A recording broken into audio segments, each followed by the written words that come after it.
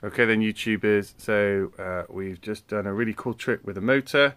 So we've used a paper clip here and one on the other side just to make the commutators, and you can see my little connection underneath. I'm going to switch on and give it a little turn.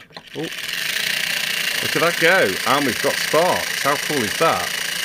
And it works just brilliantly, so you can set these up really quick and easy, and there's loads of just that pressure to make the contact, all for a very simple paperclip.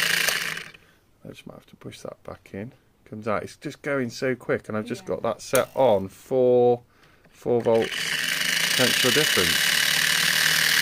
Look at that though. It's a whole new world for DC motors.